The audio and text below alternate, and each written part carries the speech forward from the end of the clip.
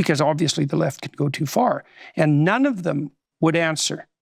And so, really? Not one. Dead serious. In private? In private as well.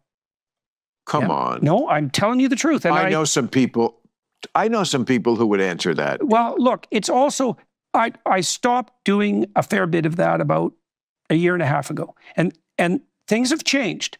There are more people on the moderate Democrat side who are willing to draw a line with regard to the radical leftists, but they're still not very good at defining it. So they'd reverse the question and ask me, like, when do you think they go too far? And I thought that was simple. It's like equity, equality of outcome. And the universal response to that was always the same.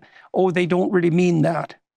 Well, it's like, yeah, they do. To be fair, Bill Maher brought on Jordan Peterson onto his podcast, the Club Random Podcast, and Jordan Peterson absolutely demolished Bill Maher on multiple different issues, this one being the most heated out of all of them that I have seen. Let's get into this clip here of Jordan Peterson going on the Club Random Podcast, on Bill Maher's podcast, and absolutely destroying Bill Maher for his woke stances. Many of them. And I asked them all on the Democrat side, I asked them all the same question. Purposefully. And I asked this to RFK too.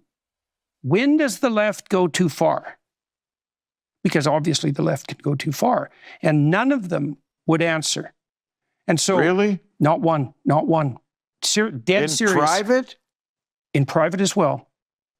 Come on. No, I'm telling you the truth. And I know some people who would answer that. Well, look, it's also, I stopped doing a fair bit of that about a year and a half ago. And things have changed. There are more people on the moderate Democrat side who are willing to draw a line with regard to the radical leftists, but they're still not very good at defining it. So they'd reverse the question and ask me, like, when do you think they go too far? And I thought that was simple. It's like equity, equality of outcome. And the universal response to that was always the same.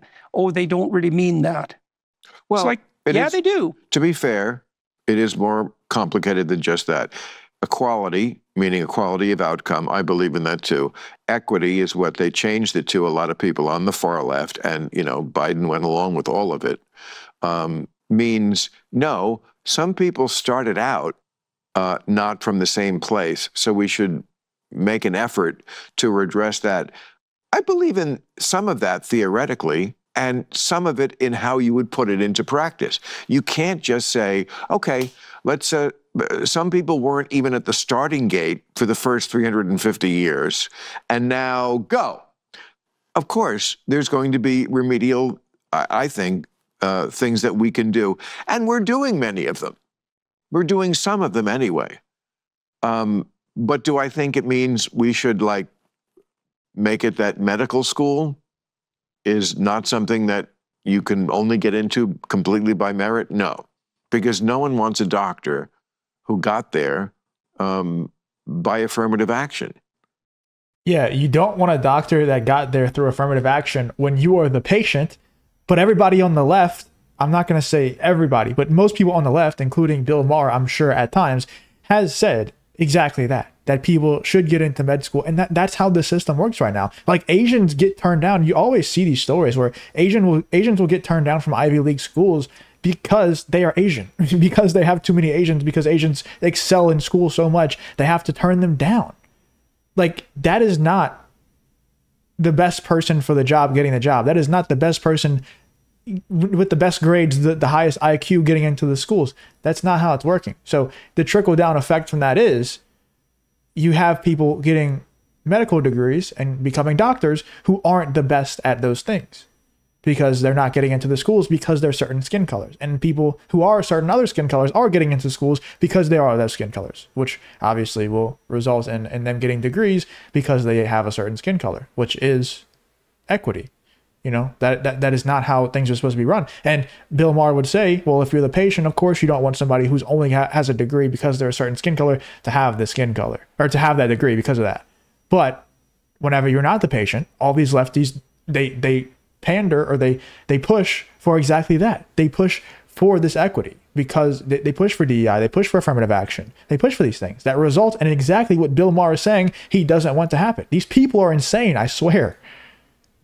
Yes. Right. But But you would count what I said to be valid, right? That you can't say, if you started 300 years late, we expect you to be... I guess this is one of the things that probably tilts me in the more conservative direction, and partly as a social scientist, is that well-meaning interventions seldom have the outcome that's designed.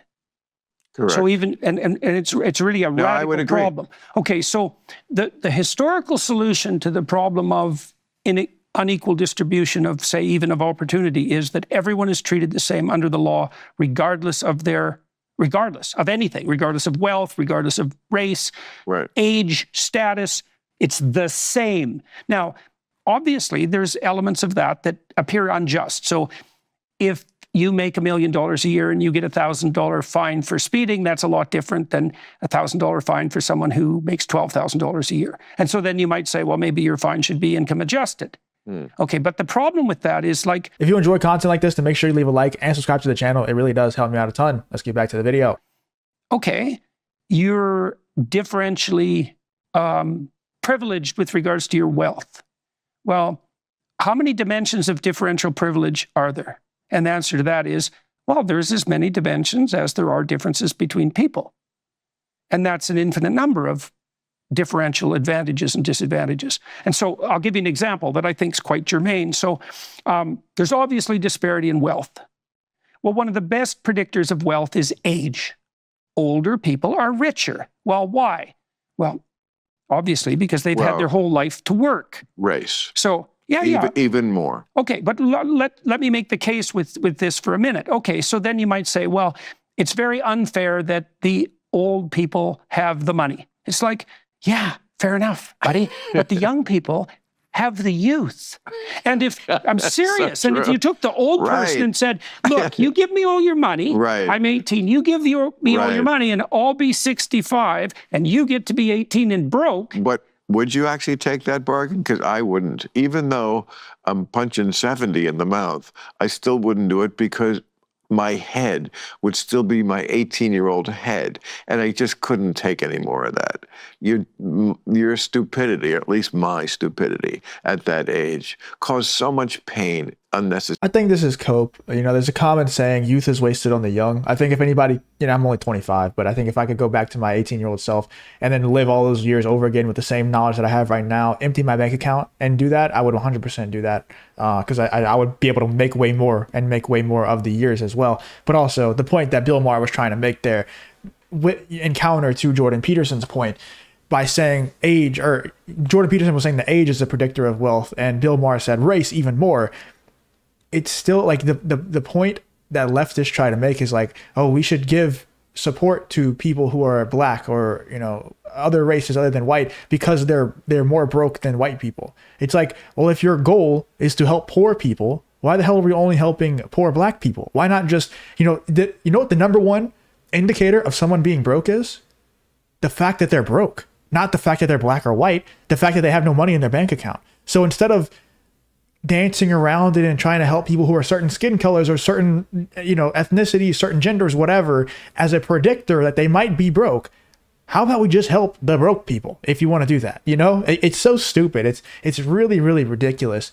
The ways that these people, like the mental gymnastics that they'll play, you know, it really is ridiculous.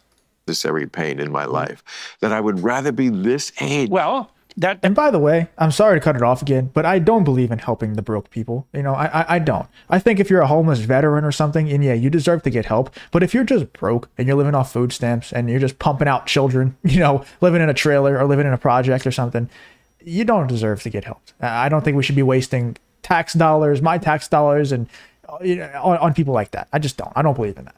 That's another sign of differential advantage, is you've got the disadvantages of being old, but now you're not quite as stupid. So, you know, that's right. It's awesome not being stupid. Yeah, right. It just is awesome. There's like that old commercial, priceless.